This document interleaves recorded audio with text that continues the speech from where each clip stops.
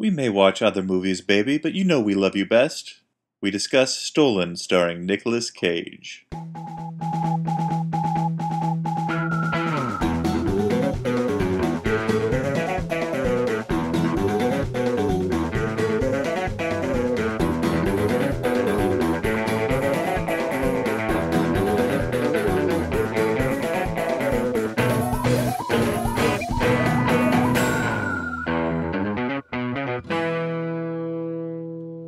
Hey everyone, and welcome to the Flophouse. I'm Dan McCoy.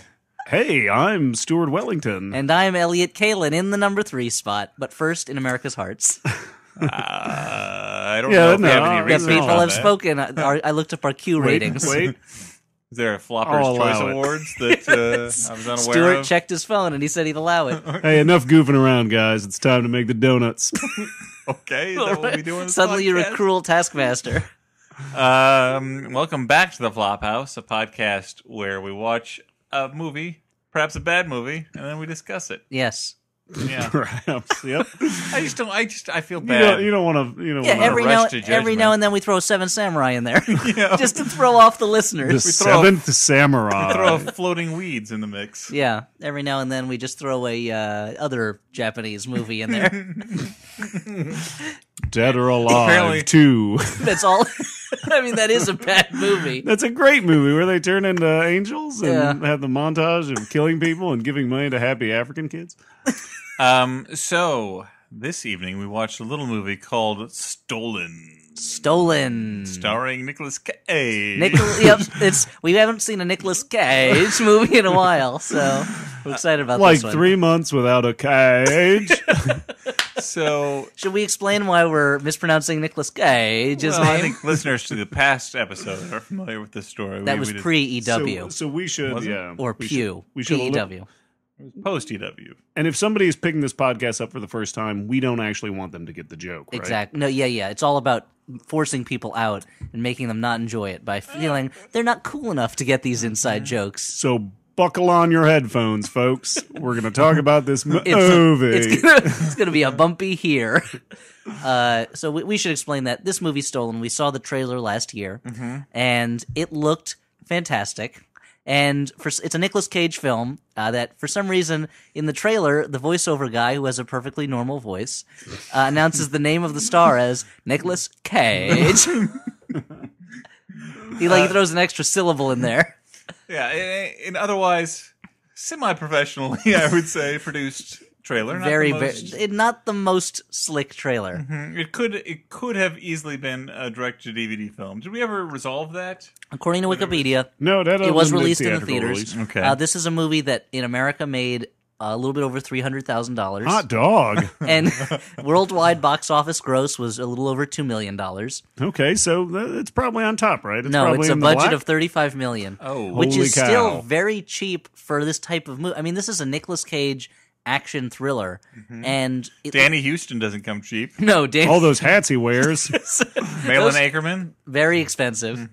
They shot it in New Orleans, so Yeah. that's The expensive. Big Easy. Home of 12 Rounds, as I believe they renamed it. They After named they gave Yep. they renamed the city Home of 12 Rounds. Yep, when they gave the key to the city to John Cena. they Yeah, and then he renamed it. bent it in half. And then he ate it. He thought there was chocolate inside. He didn't care. He just thought it was something. He just ingests matter. And it He's becomes matter muscle. eater, man. Is what you're saying. Yeah. So this is a movie it doesn't It's a movie. It doesn't look expensive. It's a suspense thriller.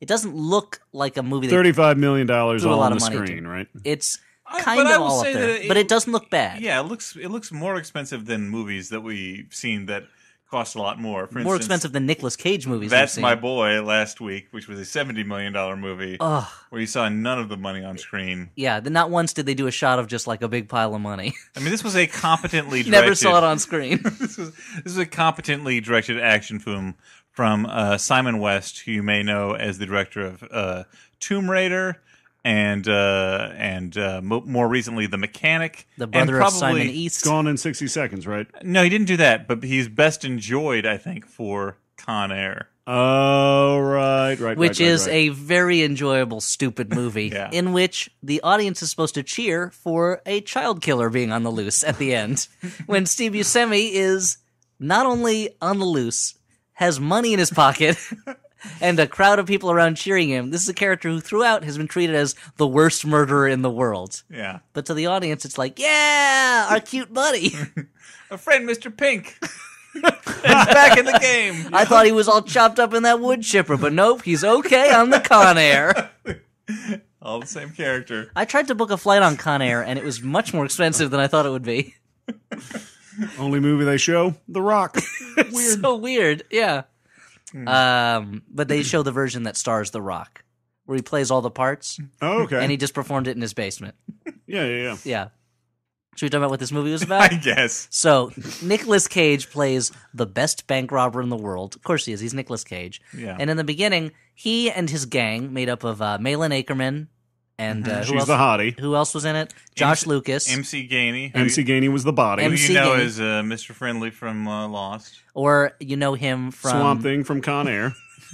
Wait, He, hold- and he was That in was it- his character's name, and he was the pilot. and he was in another Flophouse movie. yeah, you told to me earlier, and I've already forgotten. I forgot it too. And you may like 10,000 BC Oh, or wait, something. He what- played one of the Mannix. No, it's Wild Hogs. Wild Hogs. He was like a biker or something, or maybe a sheriff. He's a guy And- who looks like a biker. and he's also a rapper, MC Gainey. Master of Ceremonies, Gainey. Now, so they have a bank robbing crew. They're the best bank robbers, and they're in New Orleans, which is how you say New Orleans if you're in New Orleans. So they're in New Orleans, and they're gonna rob. It looks like a bank. It looks like they're going to rob the Gagolins Diamond Exchange. And there's all these FBI agents around, led by Danny Houston, who is not yet wearing a hat. He is hatless. He is Subject hatless. is hatless. I repeat. Okay, don't engage until he puts the hat on. Watch him. Move, move, move. Is he putting a hat on? No, he's just scratching his head. Okay, hold back. So it looks like they're about to rob a diamond exchange, which involves drilling through a Toy Story wall, drilling through a toy store wall, and going into the diamond building. That sounds right. The FBI rushes in. They were double hatched, double crossed. Wait. They're not robbing the diamond exchange. They're robbing the bank. They break through a safe. They rob it of $10 million in cash bucks wrapped in plastic. And unfortunately, Nicolas Cage and what's his name? Lucas. Josh Yeah. Lucas. They're leaving the bank. But Who before looks they like leave, a normal guy at Josh- this point in the movie. And he looks like a handsome blonde man. and Josh Lucas is very sad to leave behind a bunch of gold. Of course. Yes. He's looking at it. There's he's big like, gold's piles never of been gold. worth zero. Like, I could sell this gold to William Devane for big bucks, but Yeah. they got to leave it behind. If anyone's watching news channel networks during the day, you'll get that joke. But he says, "I love shiny things, and gold is the shiniest." Yeah. And Nicholas He goes, shouts "Hey, to we've the got $10 heavens. million right here. Let's just go, okay?" And they're rushing out of the bank, and a janitor or somebody sees them like, and "Hey." says, "Hey, where you guys going?" And where are you running with that bag full of money? and Josh Lucas hits that guy and is about to shoot him. And Nicolas Cage is like, "We're not killers, okay? Don't kill him." And they fight. They're literally, people in the getaway van can see them down an alley. They get in a fight, and in the middle of it, Nicolas Cage shoots Josh Lucas in the knee to get him Yeah. to stop. He throws him in the Again, van. I'm not in support of that. But Any sort of knee injury. But yeah. and it's like we watch movies in a row guaranteed to infuriate It's Dan. like every time a guy, like a bad guy in a movie gets hit in the crotch, I'm like, "Hey, come on, that's 'Cause smart." you're a giant penis. Yeah, like at the end of the Power Rangers movie when they knee the giant monster in the balls. I don't know. Giant penis I, monster. I would be Power lying if Rangers. I said I had seen the Power Rangers movie. Okay, well, continue. Or like whenever a guy gets his foot stepped on in a movie, and I'm like, all right, okay, foot stuff.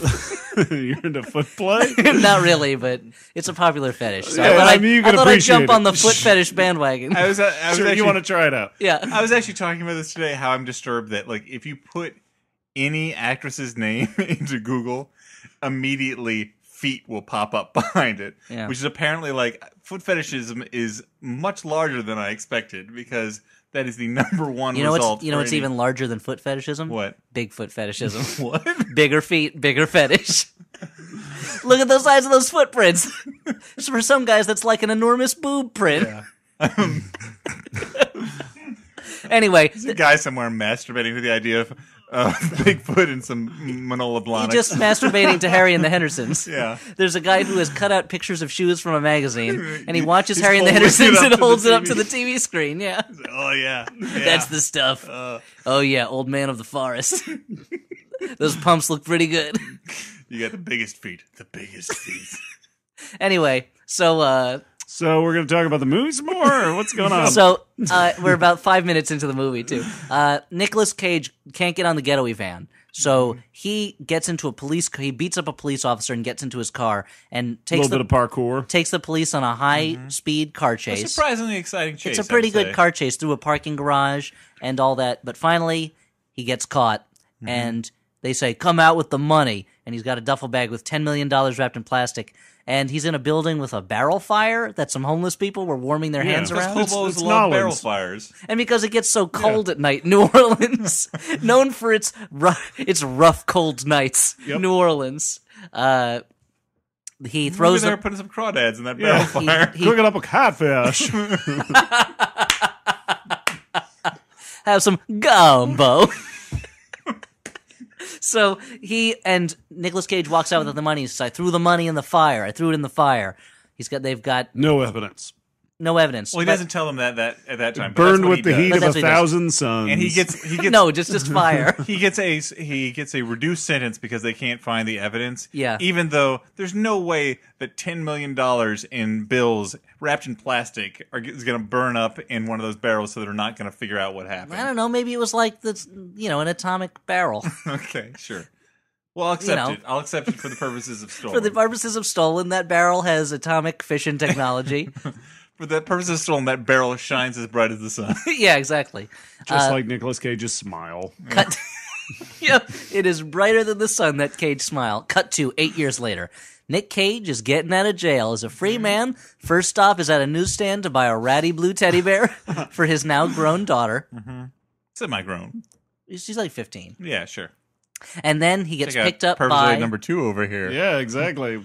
Grown at 15, huh? Huh? Let's I'm continue. just trying to get this started. That's all. No, it's I'm just about not to working. barf. It doesn't stick. I'm the guy with the Bigfoot fetish, okay? And he gets picked up by the FBI, by Danny Houston, who is now wearing a hat. And you know what? A pork pie hat. A pork pie hat, because that's what cops wear when they reach a certain age. Yeah, in the intervening 8 years, he got way into wearing a hat. Yeah. Can you blame him? It looks great on him. No, of course. He's starring in Police Detectives of a Certain Age, It's and he wears a pork pie hat. him, Ed O'Neill, and some other guy who played a cop at some point. Sure. He's just recycling Andre Braugher. From Andre? Henderson. Andre. Andre Brower Andre Braugher. and Ray Brower. That's Andre Braugher's when he got the sex change. Oh, That's what he Andre. went- Yeah. Anyway, so it's 8 years later. There's He a goes- hat. he has I the- think we got the hat down. They drop him off at his daughter's house. We never see the daughter's mother, so I guess she's just a 15-year-old She's who got to lives be on her own. beautiful. And her daughter, it doesn't go well. His first meeting with his daughter, he gives her the teddy bear. She's a little old for it. Takes the teddy bear initially, though. Takes it initially to make him feel better, but the conversation does not go well. He tries to explain that it's not his fault he became a criminal. Doesn't go over. She leaves to go to her shrink's appointment because apparently she has abandonment issues. If you couldn't tell that from her pixie cut. But unfortunately, I don't know what that means. What? she gets into the wrong taxi cab, as we'll find out in a second. Then Nicolas Cage goes to visit his old pal Malin Ackerman, who's now a bartender, and 8 years looks great. Yeah. Has not aged a day. nobody in the movie has aged a day except for Nicolas Cage's daughter, I assume. And the movie attempts to hang a lantern on that by having Nicolas Cage say, "You're aging younger," but still, 8 years later, and you look younger than you did before. yeah. There's no dice movie. We get what you're selling. We're not buying. I mean, MC Gainey looks like, what, 95 years old at this point? And but he also MC got Scat Gainey. from when he did. the German porn version Yikes. of MC Gainey. Who raps. You really are not doing a great job of keeping this Pervisoid title off of you. All right. Well, I was talking about Bigfoot porn earlier, and now you seem like the pervert. Anyway, so we're barely into this movie. So he got a package, and it starts ringing while he's talking to Malin Ackerman. Opens it up. It's a phone from an unknown caller. Oh, that's weird. He picks it up.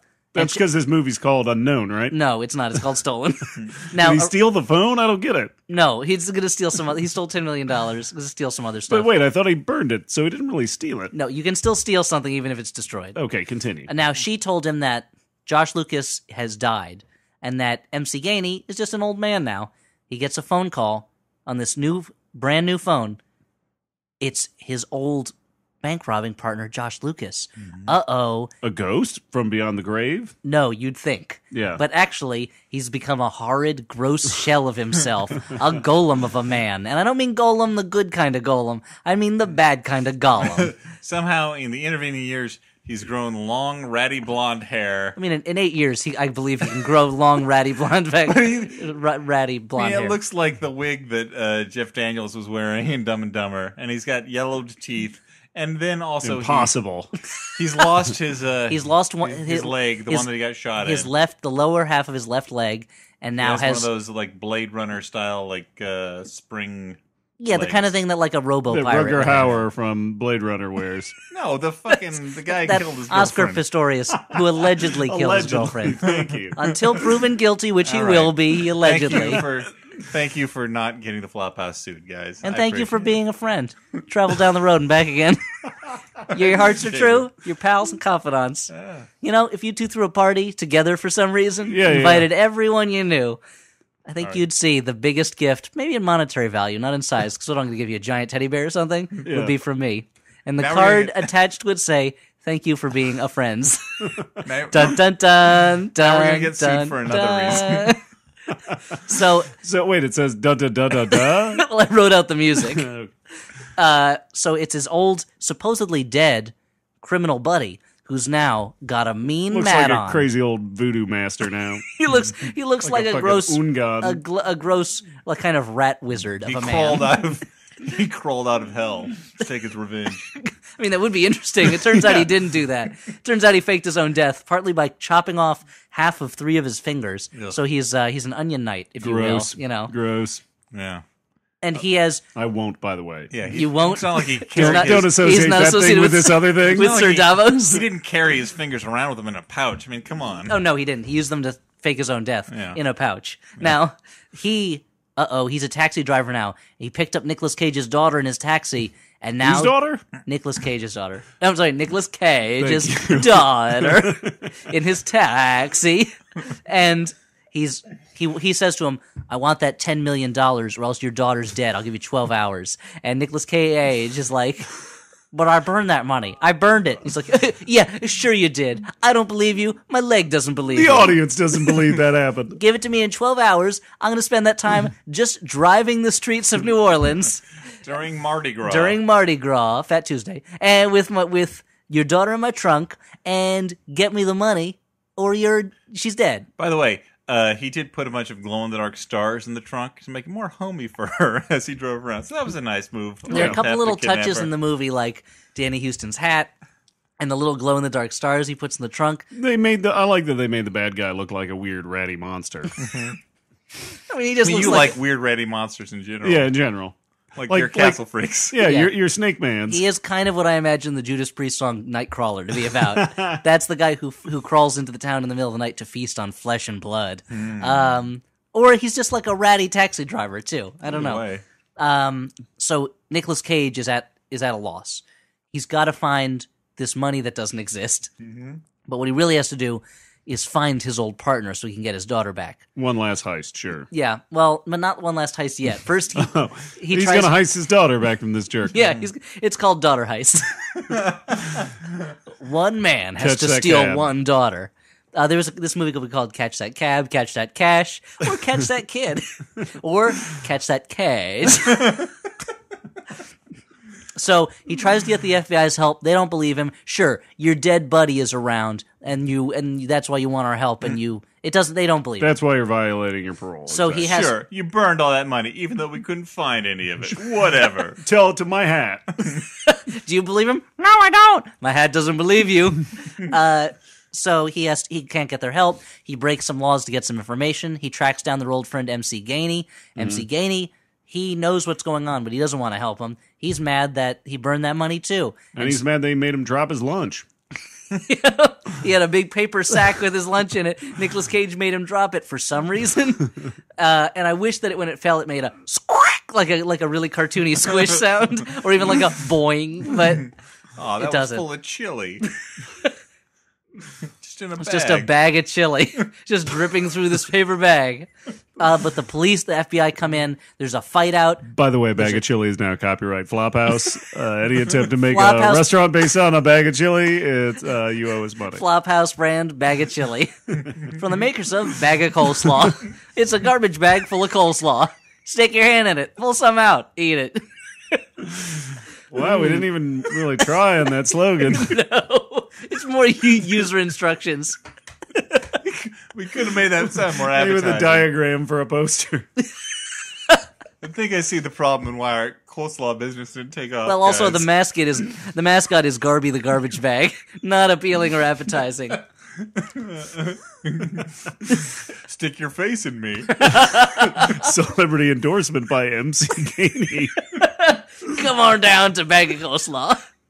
It's full of mayonnaise goodness.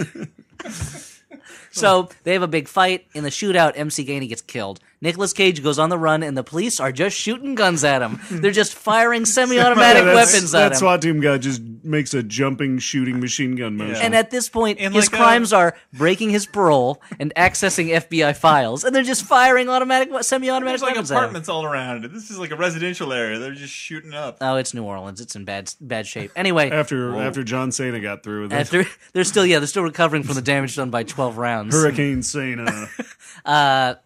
Nicolas Cage is on the run. Fine, he's going to do this by himself. He's going to track down his old partner. He almost does it. He takes a cab driver hostage, uses the radio to track down his old partner's cab.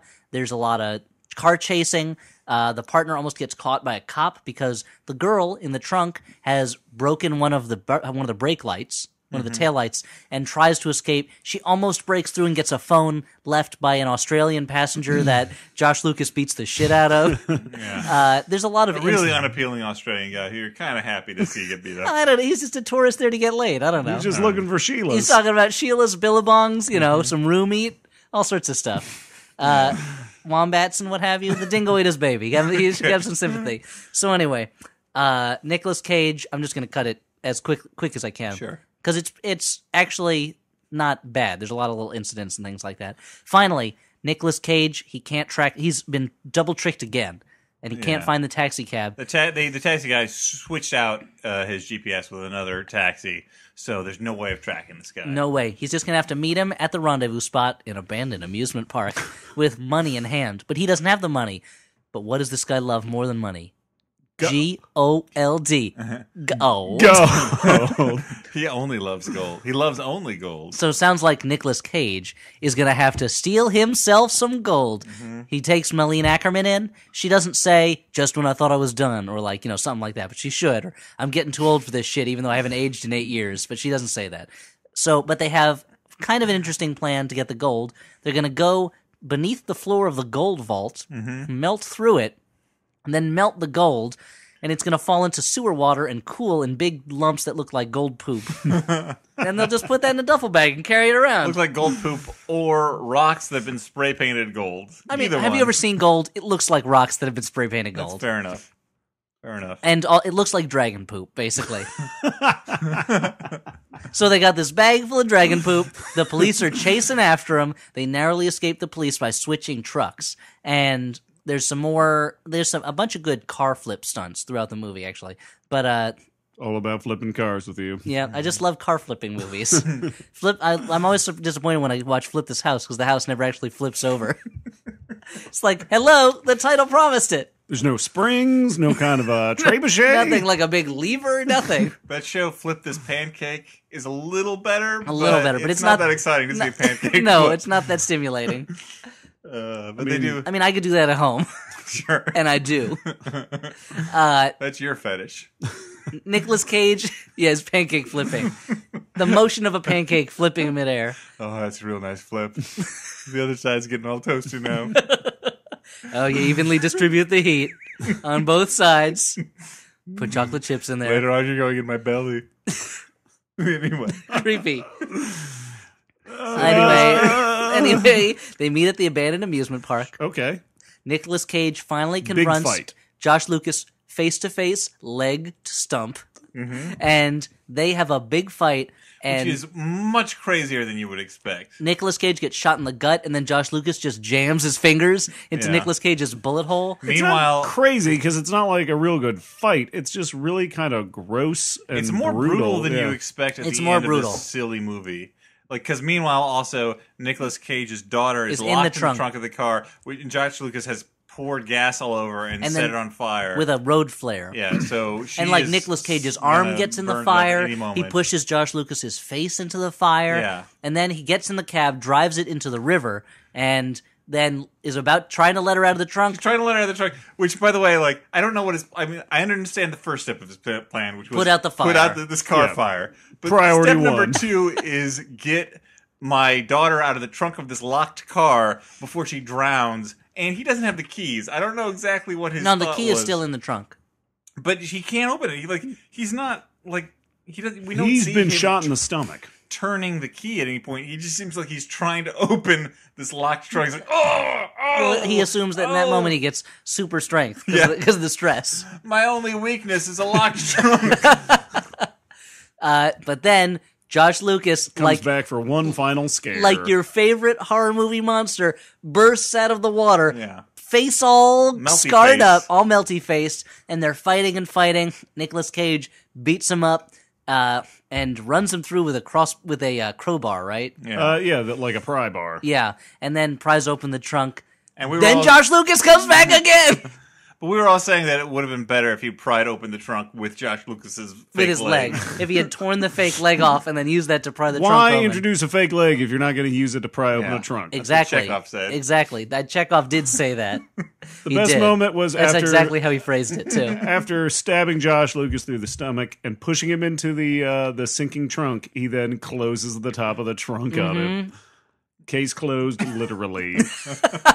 He should have said case closed. Or case closed.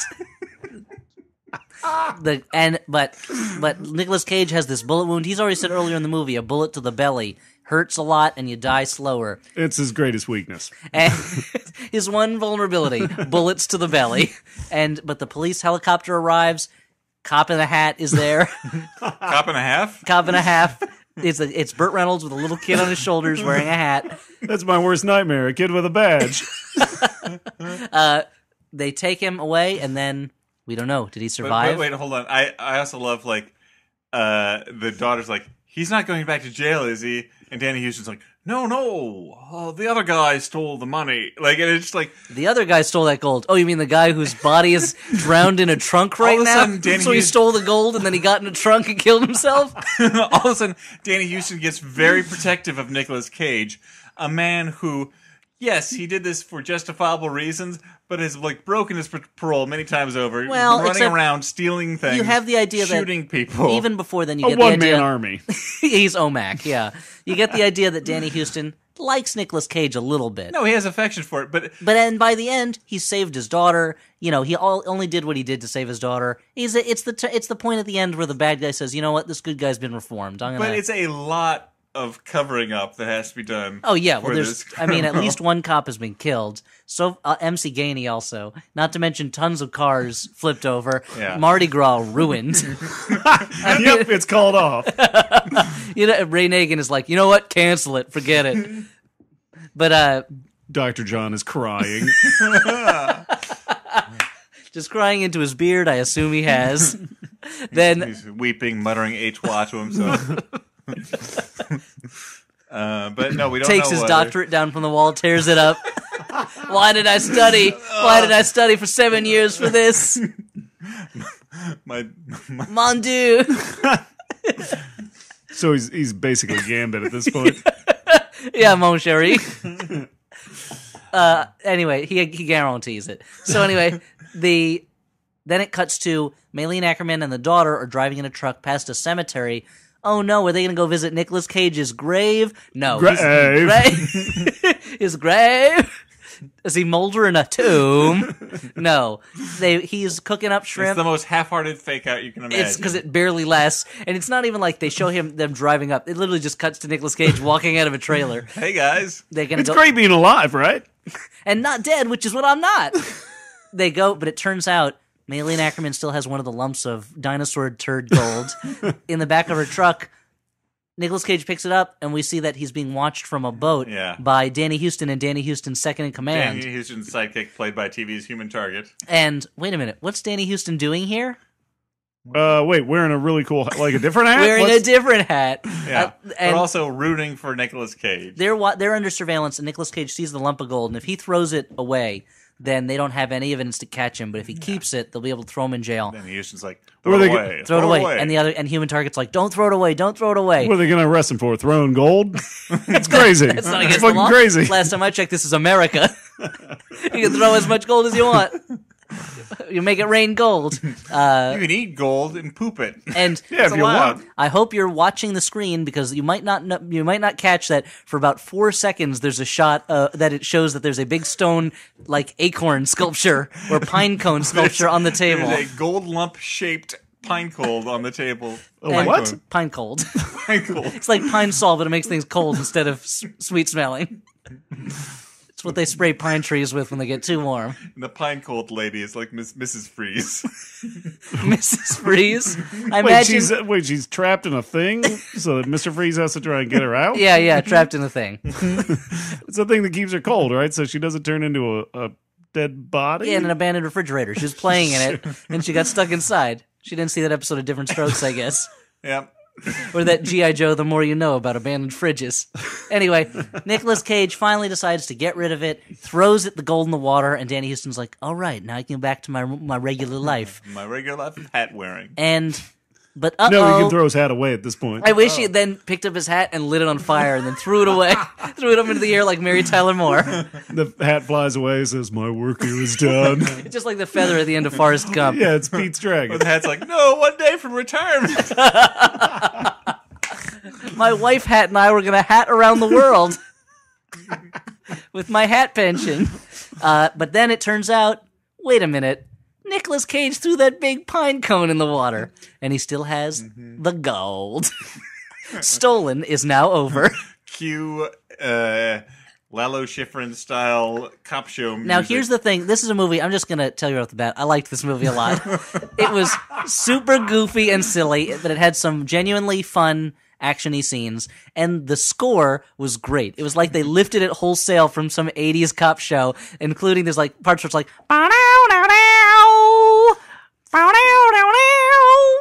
Yeah. $35 million, Elliot. Most of that went to hats, fake gold, Nicolas Cage. I assume most of that money went straight to Nicolas Cage's castle broker. And the IRS. But Nicolas anyway, Cage, the original Castle Freak. that guy's a How freak many of for these have we castles. done? How many of these have we done and you saved that fucking gold? Can't believe, we found a new way to talk about Nicolas Cage and a new way to talk about Castle Freak. We're episode, 708? Yeah. We've You been would have doing thought, this for 100 years. you would have thought we, We have giant Zardoz beards and There's fucking never been a diapers on. There's never been a time we haven't been doing this podcast. oh, we're like, it's like The Shining. There's a picture from the 20s of us doing this podcast. It was a radio show. We all had big mustaches. Every time we walk out, we see another version of us walking in. Oh, yeah, it's like Looper. Oh, we got a whole primer situation going on here. But I was just gonna say the music is adorably cheesy. It's just so cop show cheesy, and the characters are all. This felt like an hour and 30-minute episode of either the Danny Houston Cop in a Hat show or the Nicolas Cage Greatest Bank Robber show. It was like if there was a hat cop show and there was a bank robber show, and they did like a Sweeps Weeks crossover movie of the week. Oh, That is what it feels like a Macmillan and Wife, like sort of yeah. like a CBS mystery movie. Like this is a TV movie CBS would make so that they could try to spin it off into a show if it got a big, like the way they did with Kojak. I don't know if that was CBS, but the way Kojak was done. So like, and Columbo was the same way, I think. So like, And Battlestar Galactica. mystery show. yeah, your classic mystery show, Battlestar Turns out the Galactica. Cylons did it. There's a bunch of regular people, like high society types, and a Cylon in the room, and Detective Galactica. Detective B. Galactica. I think I know who did it. Wait. One more question. One thing I just couldn't understand. One more question, Mr. Cylon. So you're a killing machine robot? Oh, yes, I am. A case closed. That's You say you're a human being. Now, why are your eyes one red light that goes back and forth? Oh, I have a condition. Oh, that makes sense. That makes a lot of sense. Just one more question. If you're a regular person, why do you have big metal claws for hands? And why are you a robot? And the Cylon tries to jump out the window, but a cop leaps out of an ambush and tackles him. How did you know the Cylon was the one who did it? Let's just say I had a hunch. Oh, he's also a hunchback. So it's always a pun at the end of the episode. Let's say I had a hunch. He looks at the camera and says, "Case closed." It's called Battlestar Galactica, Hunchback Detective, stars the late Peter Falk, and a Cylon, and it's always a Cylon who did it. And he talks like the guy from the Stolen trailer. I don't think we're going to say anything that I'm going to enjoy more than that. So I think we should go on to final judgments.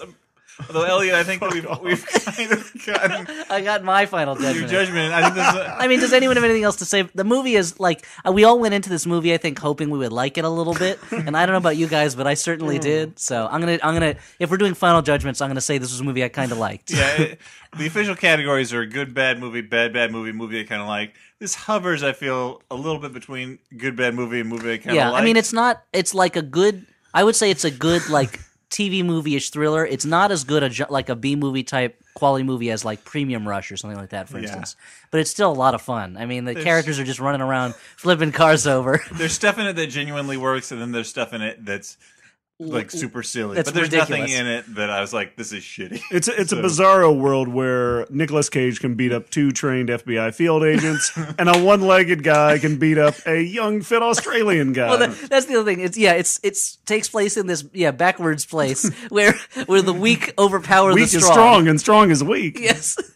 So there is a scene where Nicolas Cage is like with two FBI agents in an elevator, and then escapes, and the elevator opens up, and the FBI agents, I guess, wake up from their blackout and are handcuffed to the handrail in the elevator. It's like there's no way that Nicolas Cage is like 55 at this point, maybe a little bit younger than that. Yeah. There's no way he beat up these two guys.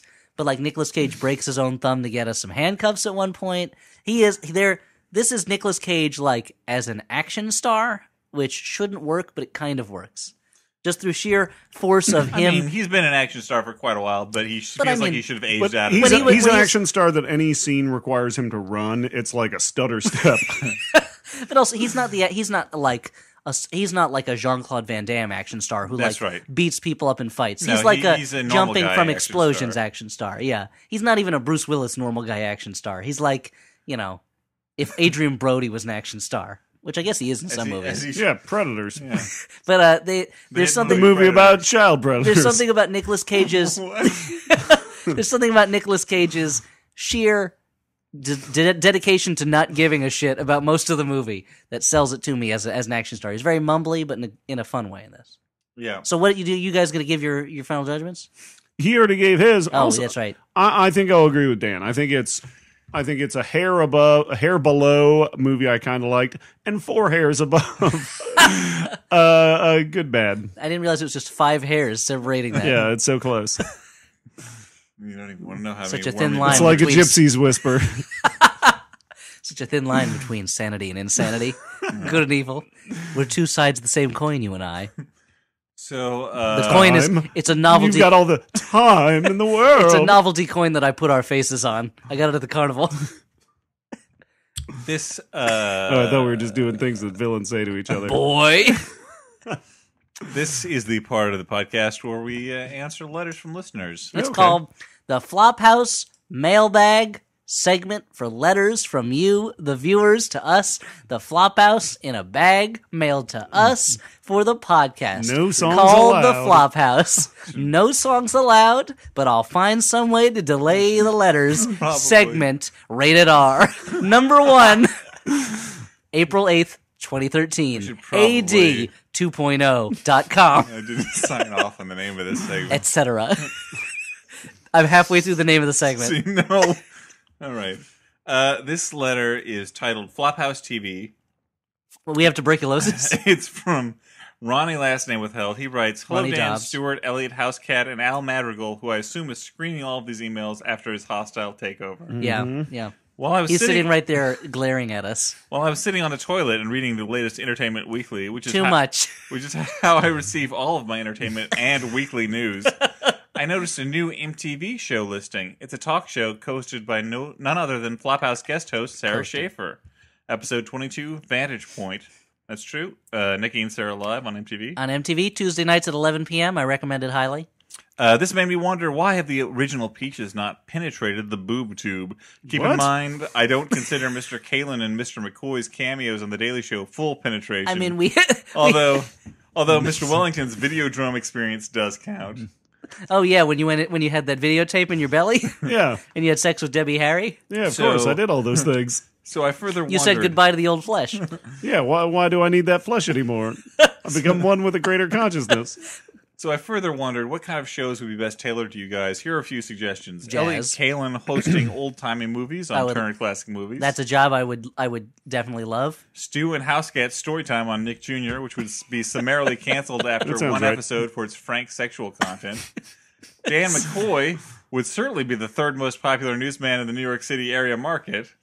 And That's pretty. I mean, it's one of the two biggest media markets in the country, sure. along and- with Davenport. And Ronnie, there's a postscript. He says, in a recent episode, Elliot pronounced John Constantine's name as Constantine instead of the actual correct pronunciation. See, it's not only Dan who gets words wrong. PPS, but it's still mostly Dan. Look, as long as I'm Jewish, I'm going to pronounce it John Constantine. It's properly pronounced Constantine. Wait, that didn't even sound like Cage. That sounded like a ghost just saying it. Now, John Constantine. as you guys have already acknowledged, we've already been through Stewart's ideal television vehicles. Jazz. Yep. But And I, Stuart, what was it called? Stuart's sex watching pirate show. well, he describes other people Sex having describer. sex. Sex describer. He's a pirate who describes people having sex. I don't have a lot of words, so I have to use saxophone sounds. But it seemed worth pursuing. Like what our television vehicles should be. Yeah, sure. Well, mine would probably be a tricked out ambulance like Ecto 1. But with a TV in it. That'd be my TV vehicle. What would yours be, Dan? What would your show be? I'll tell you what my show is afterwards. Oh, wait, I have to. I thought we were casting each other. Oh, I see. Oh, well, Dan's would be called The Psy Guy. Okay. It's about a single guy who also has a wife and a cat somehow, who just can't seem to get it together, even though he has a high-paying television job.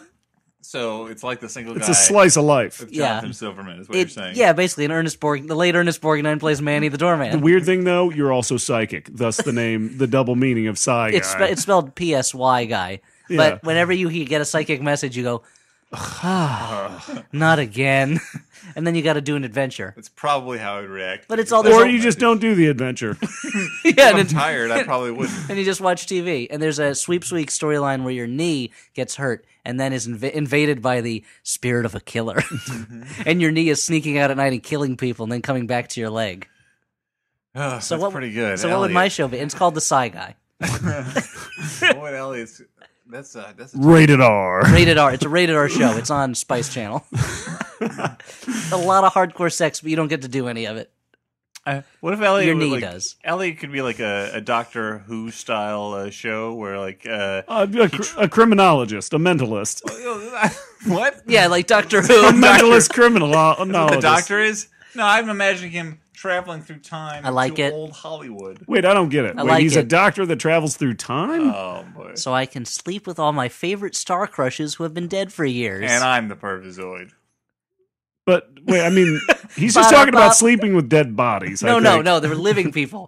I would go back to when they were still alive. So you're gonna make them live again? No, I'm going It's back called in time. Elliot Kalin Starfucker.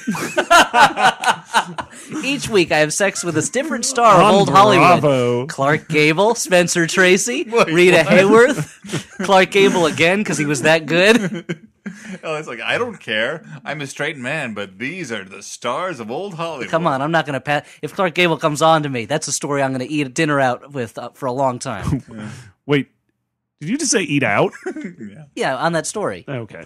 And no, it would go like this: Ingrid Bergman, Myrna Loy, Teresa Wright. That would be my order. That seems pretty good. So then we start throwing some other how stars in. how about your Louise Brooks? Yeah, Louise Brooks, sure. I'd go back to the Elliot 20s. Gould. Anna Mae Wong, definitely. Elliot Gould, you got it. But no mustache.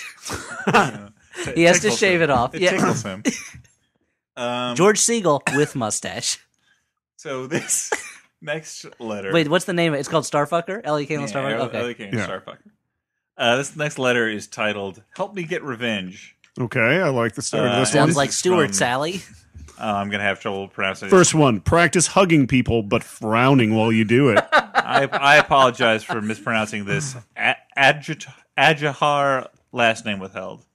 So this is, he says, recently my best friend invited me to a ceremony A where seance. where he took command of a Navy SEAL team. Oh, wow. Nothing wrong with that in and of itself. However, during the ceremony, he took several thinly veiled jabs at me and my Green Beret brothers.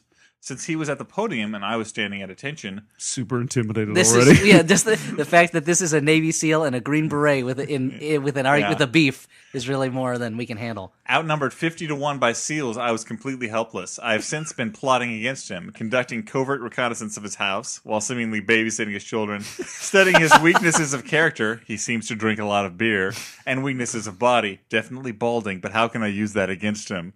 Alas, I was... Stab him in the head. He no longer has the hair. The hair forms a protective crust. The hair would cushion the blow. Alas, I was shipped A protective crust. What is in your hair, Dan? So you would describe it as a crust. At last, I was shipped off to Afghanistan before I could deliver a devastating blow to his solar plexus, but also before he could inflict further emotional harm against me, or so I thought. Uh-oh. Last week, I was forced to watch Act of Valor. Truly one of the worst movies ever made. Incompetent, boring, surprisingly unrealistic. I can't prove it, but I think my friend forced his men to film this monstrosity just so I'd be tortured by it later. Not the first movie that would be made just to torture somebody else with it. You may be thinking, we can't make fun of SEALs. They're American heroes. Surely that does not include anyone involved in the making of Act of Valor. Or Andre. Pete, please It's help. a movie about a seal. Yeah, I was going to say, right? We're talking about the soldiers or the animals? Please help out a battle-hardened Special Forces operator who does not have the ability or wits to effectively make fun of his friend. You must fight my fight for me. I believe in you. Please trash Act of Valor for America and Jesus and 9/11. Wow, That's a lot of pressure. That's a lot of pressure, but I think we may have to take him up on that at some point. You do put your finger on the problem. Which is, we would feel bad making fun of non-professional actors. If I'm going to make fun of Navy SEAls. If I'm going to make fun of a former soldier, I'm going to make fun of that guy in Battleship that knocks that alien's teeth out. Wait, was he actually a former? Yes, SEAL? he yeah, was. that's how he lost his legs. Yeah. He didn't lose them to Real Nicolas sensitive. Cage shooting his legs off or something. Real sensitive, Dan. No, but it's true. We would feel bad making fun of, especially the acting of guys who are not actors, who are there for other skills. So this is my idea. I don't know if we can do Act of Valor because we're just civilians and we would get beat up. And Here's we're what all you do. wusses. Here's classic revenge. Never goes wrong, ever. Rig it so your friend's elected prom queen. Then when he gets up on the stage, dump a bunch of pig's blood on him. Yeah. Never goes wrong. Yeah, that'll work perfectly. Classic revenge. we all watched Carrie, and we paused the tape when that happened. And- we high-fived each other. Like, oh, And then I that think nerd we- got what came to That's her. And the then end of the we fell movie, asleep. right? Yeah. Then credits roll. Or like the show Revenge, you could be something I never watch and therefore don't know anything about. Classic revenge. So we'll think about Act of Valor, but we would have to get a letter from the president that said it's okay for us to make fun of Navy SEALs. Yeah. Obama, the ball's in your court. So President Obama. Your ball is in your president court. So this next letter is from. But thanks for listening, even from overseas. Appreciate it. This next letter is from L. Kennedy, and she writes, I absolutely adore you guys. Whenever I'm in deadline hell, the podcast cheers me right up. Oh, and I think That would be a good movie about a newspaper run by the devil. Okay, I like it. Deadline hell. Starring Meryl Streep as the Deadline. full on. Yep. And Paul Rubens as the hell. Oh, weird. So she writes, They fall in love. Okay.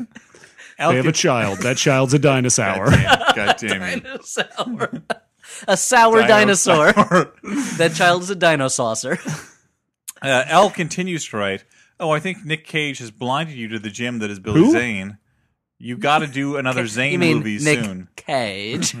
Oh yeah, we should do another Zane movie. Yeah. She says, check out Survival Ireland. It's a real treat. Sounds like a porno. And the main chick shows her boobs. Anyway, Well, keep up there you the go, hilarious Steve. work, Let's watch it. Elle. Well, who's Now, the all right, main chick, though? First of all, the main chick has a name. Her name is Kelly Brook. Oh, okay. Well, that's certainly a fine woman's And boobs. we're all familiar with her boobs from Piranha, the movie that 3D. that we saw for Elliot's bachelor party. No, it was the day of my wedding. Yeah. The movie Literally that, the day it- that it- we saw. He was thinking about that movie when he said his vows. Yeah. They're called well, they're prayers technically. Prayers, I mean, okay. it's, The a, day it's of a Ellie's Jewish wedding. On the morning of my wedding, all of us went to go see Piranha 3D. And true story, at this very moment, I still keep the ticket stub in my wallet because it was the best day of my life. Number one, because of the wedding. Number two, Piranha 3D with my pals. And Also, I keep- had Popeyes for lunch. And to this moment, I keep the memory of Kelly Brook naked in my brain. So there's that too. There's that too. I mean, the wedding you've forgotten. Yeah. Oh man, I got to make room for other stuff. There are other boobs to think about. But I gave Elle Kennedy's full name though because I wanted to say she in her signature she says she's the author of the Killer Instincts and Out of Uniform series. What? Now, mentioning Navy SEALs before, I went to her website. The tagline for the Out of Uniform series of romance novels that she wrote is "Give a SEAL an inch, and he'll take your heart." Oh, And are you sure it's not about Andre, the performing seal?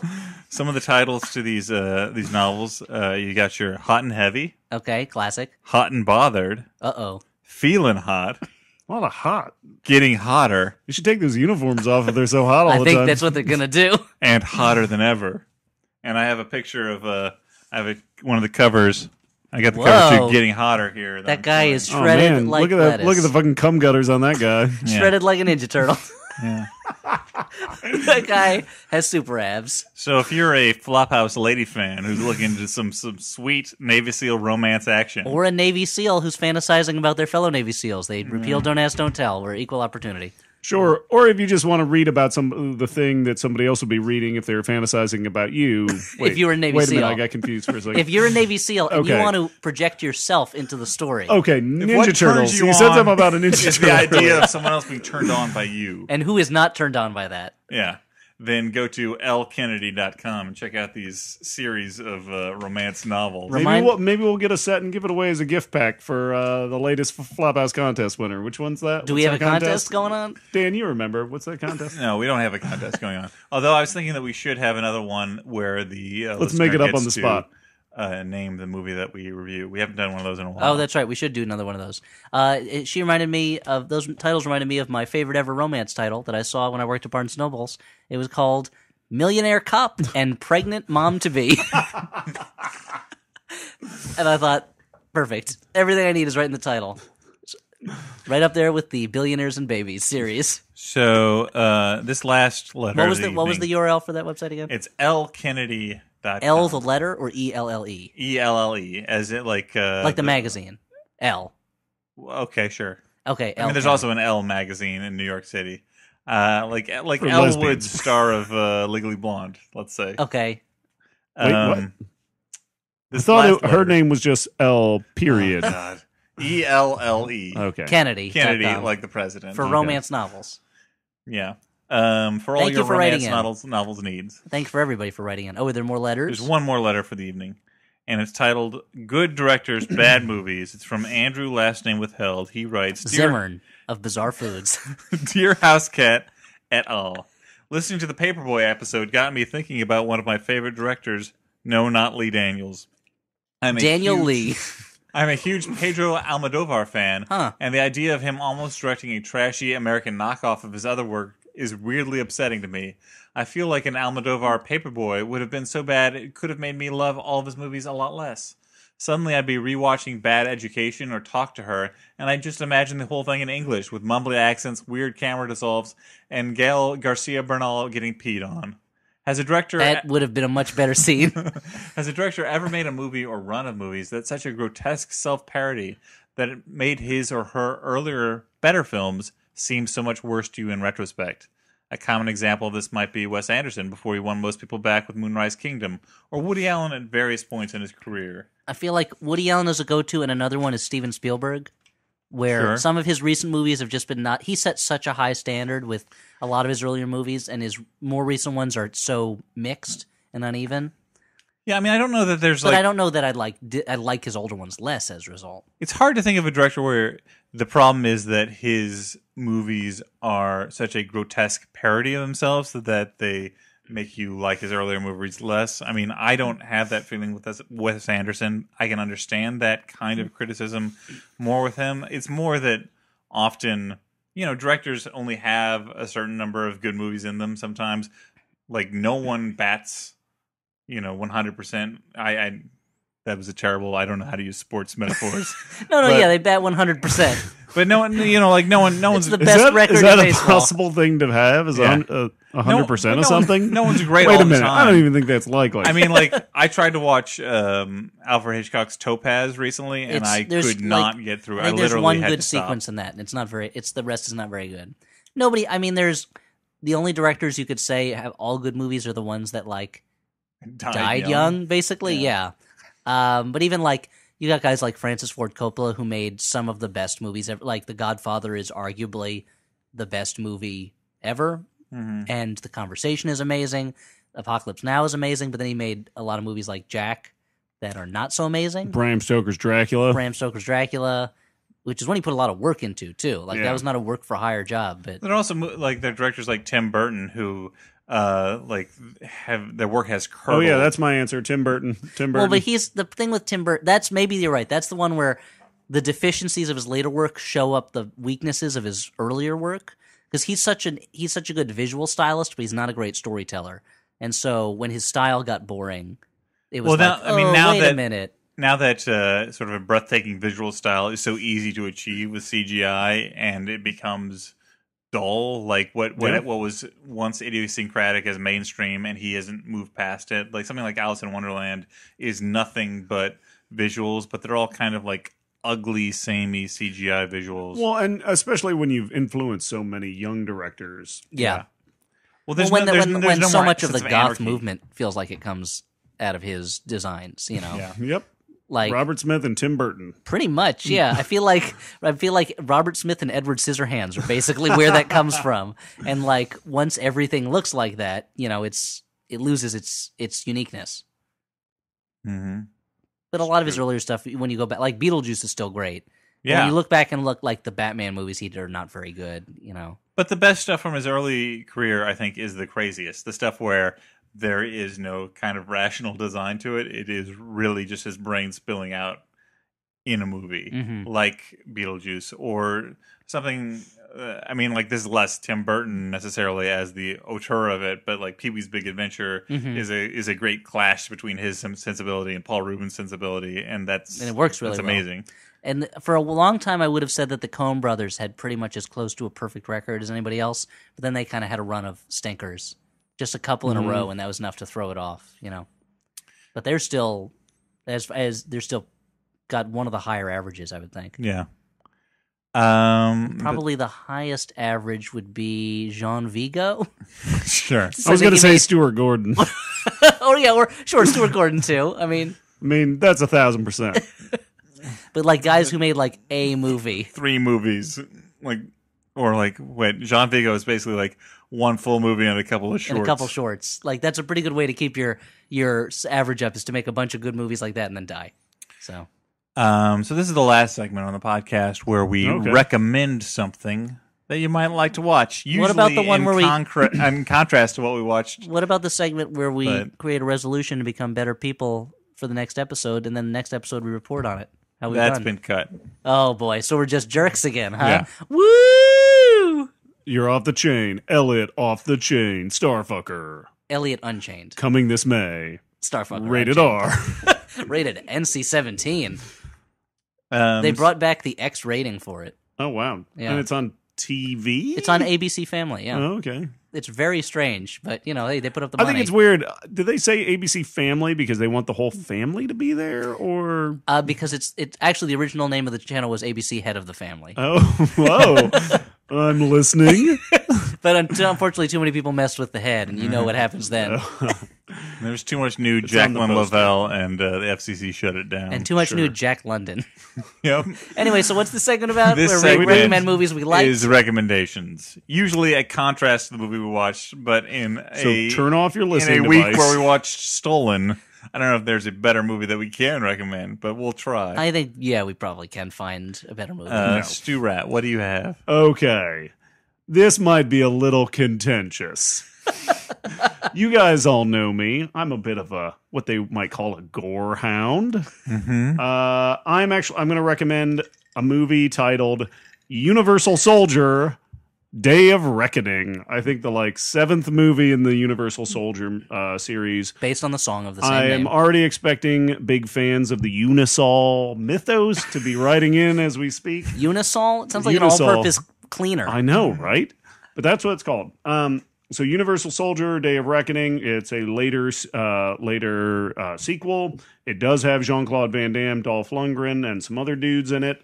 So just the two of them? Wait, real quick. This is a movie that let's see. Uptal Das, a user of IMDb, describes as not Universal Soldier, avoid at all costs. And another one, Dan Cardozo _22 says, let me just say this is in fact the worst Universal Soldier movie ever. Wait, but somehow you liked it. Glowing recommendations. It's actually pretty good. It's a movie that plays around with the I guess the background. It's surprisingly it's very violent. It's always the original Universal Soldier was kind of a fun sci-fi action, almost horror movie, and like a romp. yeah, with a breakout performance by a young kid named Dolph Lundgren. Not at all. But this latest Universal Soldier movie, it kind of feels a little bit like if Universal Soldier. Maybe one Lost Highway or another David Lynch movie and The Raid: Redemption managed to have some kind of weird baby. The action's really horrific and violent, and there's a lot of weird slow moments that take on almost a dreamlike quality.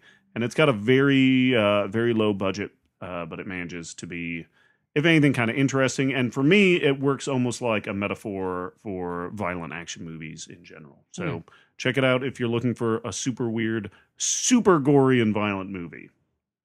I'm going to break with the rules because I haven't seen movies that I enjoyed since our last taping. So I'm just going to say... Is that because they were bad movies or because you are a curmudgeon? Probably both. Oh, okay. But I Perfect watched storm. a couple of pilots that I enjoyed.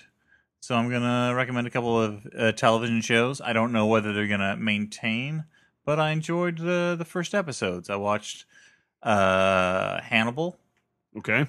Everyone's mad about Mads. Everybody is mad about Mads. mad. It's hard not to be. Look at him with those chiseled Danish looks. It had a lot of the sort of serial killer bullshit that normally bothers me. Namely, a profiler who walks into a scene of the crime and basically knows what happened immediately, but somehow This was some kind of Valhalla Rising in here. But it somehow made that character work by making him more of a damaged live wire, empathetic to the point of having trouble surviving in the world character. And it genuinely felt creepy in the way that a serial killer entertainment hasn't done in a while.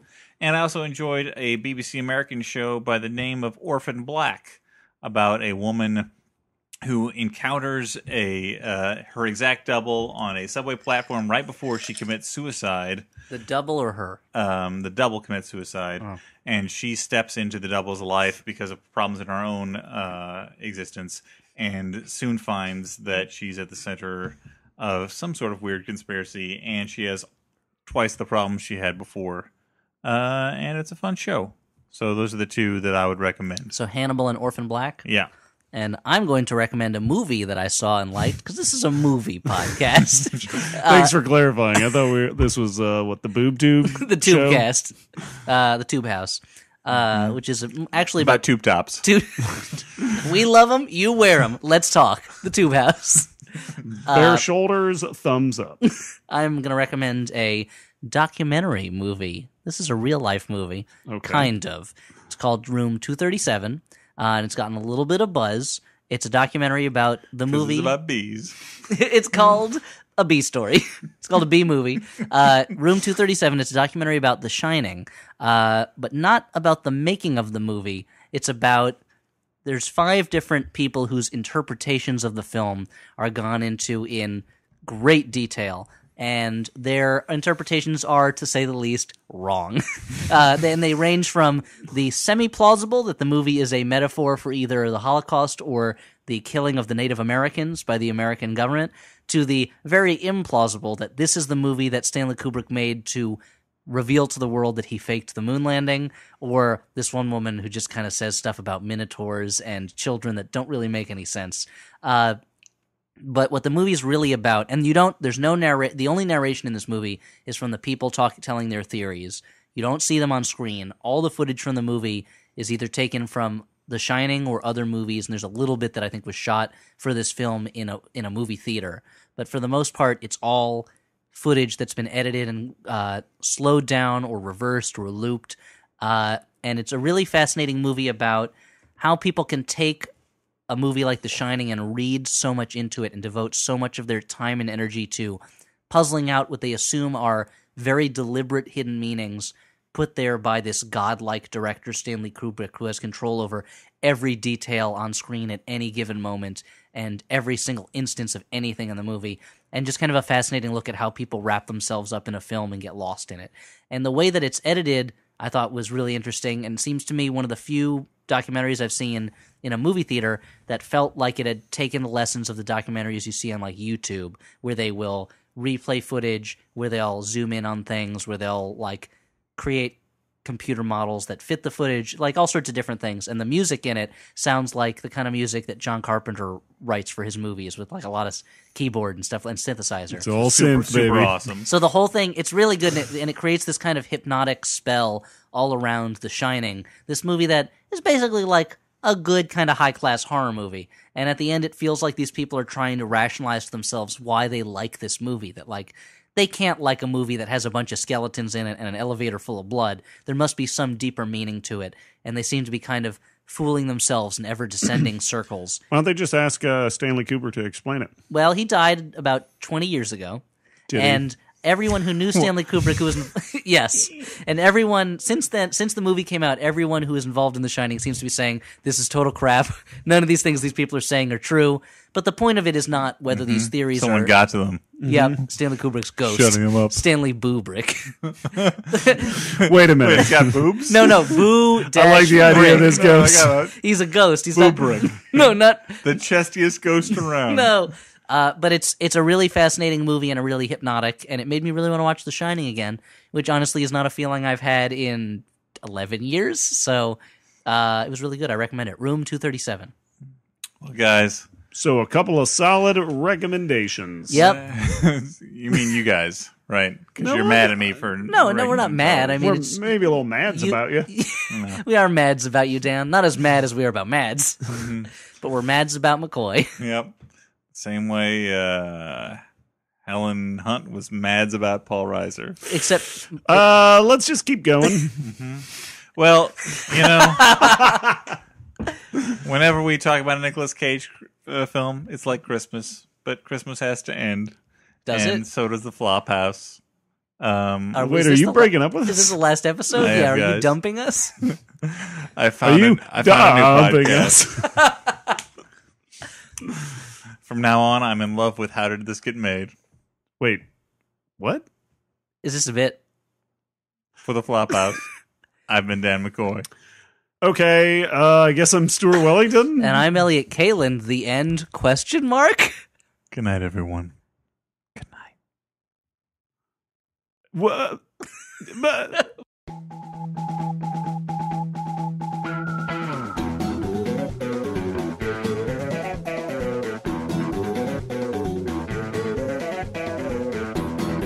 I didn't know you had the hazing on DVD. Awesome. That's a relatively recent development. but That yes. is an awesome purchase. Awesome For lovers purchase. of pumpkin butts and Brad Dourif. Sounds like a character from a James Bond movie. Awesome purchase. I mean pumpkin butt. We haven't talked about Timothy Shepis' pumpkin butt in a long time. Oh, pumpkin butt. Pumpkin butt. I knew you were behind this. I detected your foul stench when I got on. No, Wait, why is hold on. why is James Bond talking like Princess Leia? Let's, The game's over, pumpkin butt. Is that what they call me? That's so hurtful.